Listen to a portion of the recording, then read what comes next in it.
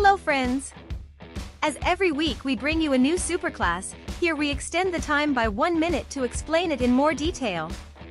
In this new edition we will create volumetric luminaires with a 3D look. In this exercise I'm going to do it with a text and a background light, but you can use the same tools to create volumetric lights and apply them to another situation. Okay, let's get started.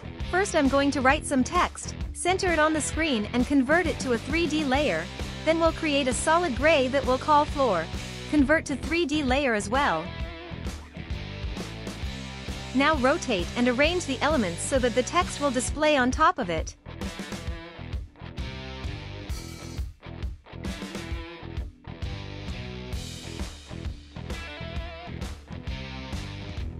We will create a pre-composition with the text layer. Here I place it as the name title, and I arrange the layers so that the title is above the floor. We will then create a black background and place it under the layer floor. The magic begins when we add a point light with shadows.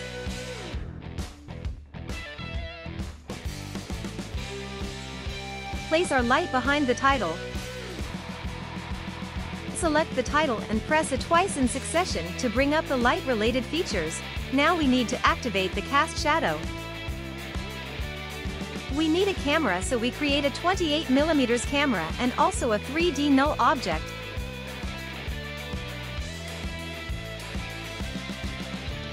Link the camera to our 3D object. Now if we move or rotate the 3D null object, the camera will copy the motion. Now we need to create the volumetric light. For this we place a solid in our scene and mask it with the elliptical tool and center it.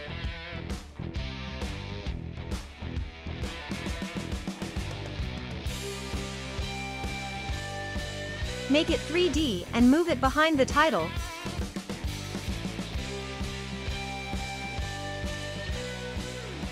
Then we create an adjustment layer to apply it the CC radial fast blur effect to. We change the zoom type to bright and adjust the amount of effect we want to control. Now we create a new 3D null object.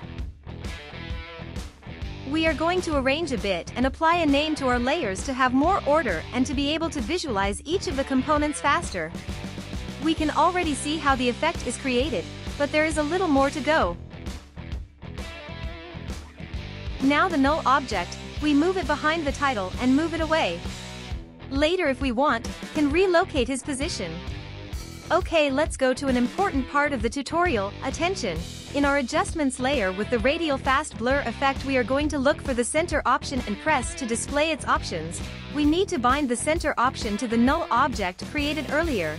Now we move to the expression and add period to comp, parentheses, brackets 0, 0, parentheses brackets semicolons.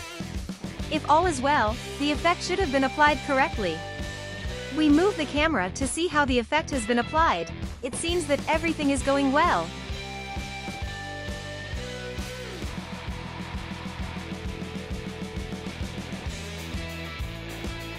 Now we apply the curve effect to the adjustment layer to add a greater contrast to the light. Now we only have to change the layer mode to screen.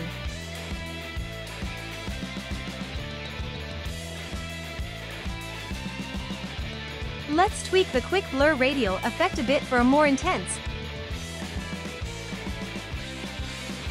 Okay, it looks a lot better now.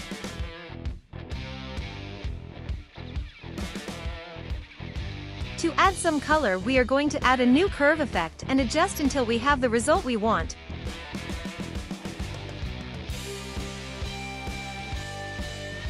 Also for more contrast we apply a levels effect. With this you already have a good idea of how to make the volumetric lights, but let's go ahead and do a few more things to explore more in the effect. Okay, now we add a solid and apply the turbulent noise effect. Set the noise type to dynamic. Modify the contrast. pull down the evolution options to place the expression time *150. We apply a mask to the noise layer with the ellipse tool and soften the edges. We make it 3D. Now we press the A key twice and select that it does not accept lights. Okay, now we move it behind the title and adjust its visual position. In this case, I'm also going to smooth the edges of the volumetric light layer in the mask options. And ready, we have our complete effect. You can play with the infinite different options that there are to create what you want. I hope you like the tutorial. Any questions you can write in the comments section and we will gladly answer you. Thank you and see you in the next tutorial.